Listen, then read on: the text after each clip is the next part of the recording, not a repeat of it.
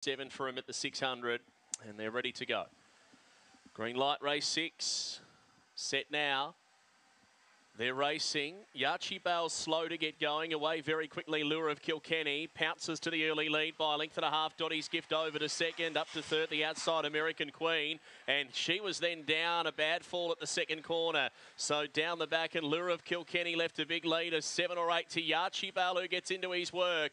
They're followed by Apache Shout looping the field. Make No Promise Rails. Between them, Fab's Vegetable, and at the end, Jai's Jet off the back. The leader, still an almighty leader, Lure of Kilkenny. Yachi Bale's 5 lengths away. It's Little of Lure of Kilkenny clear.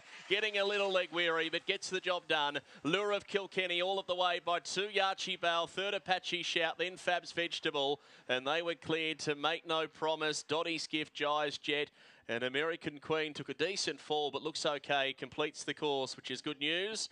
And the run around 34.58 for Lure of Kilkenny.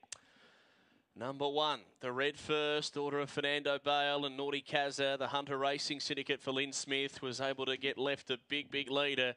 Turning off the back, has sprinted probably 7 or 8 lengths clear down the back. It was a solo trial. From that point on, Yachi Bale's cut the margin back dramatically, but he was just too far away. And number 2 in for third, Apache Shout. One of the closers from the back of the field ahead of the yellow Fab's Vegetable, who was a bit unlucky at that first corner. Almost went through to lead, met trouble, and after that has wound up into 4th placing. So interim 1725, 34.56 the run.